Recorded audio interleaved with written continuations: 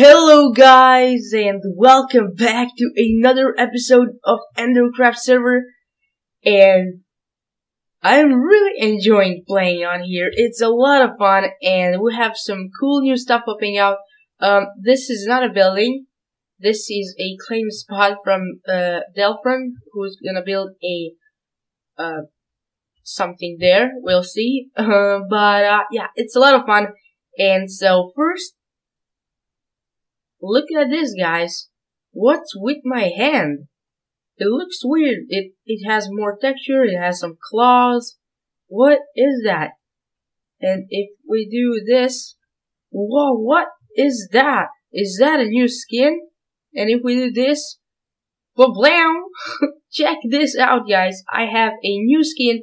Looks pretty cool, like an ender dragon. But yeah, so I have to walk around here without a helmet on, because it looks a bit weird with the helmet on. But anyways, the plan for today's episode is to automate some stuff.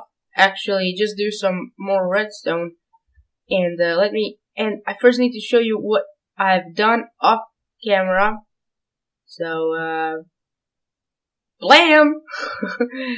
A whole laboratory is done. We have done the lab, and as you can see, I went for kind of a mesa look for the floor and also the ceiling and walls, and we have these bands of stone slabs going around, which looks pretty cool. And yeah, we have the slime glaciers here, which you already saw. But yeah, if we go in here, you can see that we have a huge cactus farm here, which looks amazing. It really does. So if we go down here, let's just drop quickly. We have a villager here, which escaped somehow, and a chest with loads and loads of cactus. I mean, seriously, guys, this is a bunch of cactus, which is amazing, awesome. We can sell that to anyone in need for cactus or something. Delphron should be a good customer for cactus, because he's building loads of big flowers and those kind of stuff on his house, which looks pretty cool. But yeah, these cactuses are producing tons of cactuses. And yeah, so that's it. And now what I need to do is automate this so it goes all the way to a chest up here, so that all drops go into the chest, which should be pretty easy to build. Just a simple item elevator. I got the packed ice, I got water, I got fence, not gates, just fence, and yeah, everything that I need in here, which is pretty cool. So yeah, I'm probably gonna do that off camera, because it will be boring, just me mining out a tunnel and placing packed ice on the floor. So yeah, guys, I'm gonna do that, and then I'm gonna be right back. Okay, guys, welcome back, guys. And so I did the item elevator, which is pretty cool. Check this out. All my cacti is coming up here, which is amazing. That's awesome. I don't have to go down there again, and you are in the way. Let's just get you here. There we go. Okay, guys. So I'll just quickly explain this item elevator. So we have water going in that direction, and then left, and then we have packed ice underneath. So I'll just go through here. As you can see, the items would fly through here and then get pushed to this side, and then get pushed like this into this fence right there. Let's just break this block too, right there, and then they would get up there. Oh, let me show you this quickly. We can get out up here. Let's go. There we go. Okay. If we do this, I saw they went straight up, which is pretty cool. So yeah, that's the item elevator, and so the plan for today's episode is to make a mine, because we still use the one from the spawn, or someone made some little mine or something, so we need that to be done pretty quickly, and yeah, so we're gonna be working on that today. So yeah, I'll meet you guys back up there. Okay guys, I'm back, and I removed the automated chicken farm because we are getting some cool shops over there, which is a lot of fun. And I moved the Delphrons notification for his new prices. So yeah, we have loads of space to work with. And I'm not sure if I'm gonna do any kind of building outside of here. I'll think about that. But first thing what we need to do is start making the mine. So it's gonna be going into this hill right here. So just start with this. I was thinking about making it 4x4 because that's pretty big, and it's gonna also go through the mountain as well as down, because on the other side of the mountain we have the place where we can get clay, so we don't ruin the terrain from this side, and we'll be able to go down because we need to get those diamonds. And yeah, so I kind of got a little bit of inspiration from the adventure map, I think it's called Mesa Valley. They have some really cool mines in that map, which I'm gonna try to copy a little bit. Just a little bit, but yeah, let's start digging this out.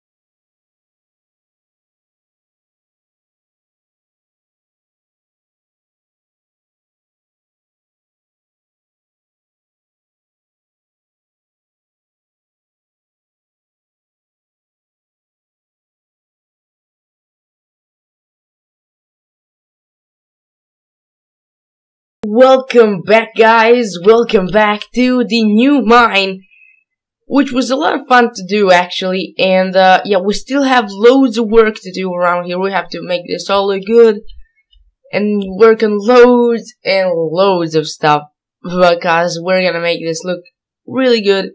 And as you saw, we found a mine shaft on the way down, which is pretty cool. I'll just explore it for a second. What lever? Oh, no diamonds on this level. But yeah, this is really cool. We'll probably find a cave spider spawner around here, so we can make a XP farm, which should be a lot of fun and helpful, because we always have to go to the spawn, even though it's not too far. It's just a few blocks away, but yeah, we'll be able to get loads of string, which is awesome. But yeah, enough about that. What we need to do now, I finished the staircase going down, but we didn't yet finish the tunnel going to the other side of the hill, and I'm probably gonna do that off camera. And I'm gonna work on loads of stuff off camera on this mine, and I'm probably gonna do a updates in the next episode. And we'll only thing that I'm sure that we'll do on the video is work on the staircase, cause that's like the most important part of the tunnel. So yeah, I'll maybe do some kind of a small building around here. I still have to come up with this, cause I don't have too many ideas. But yeah, this is the mine, and so if you have seen the Mesa Valley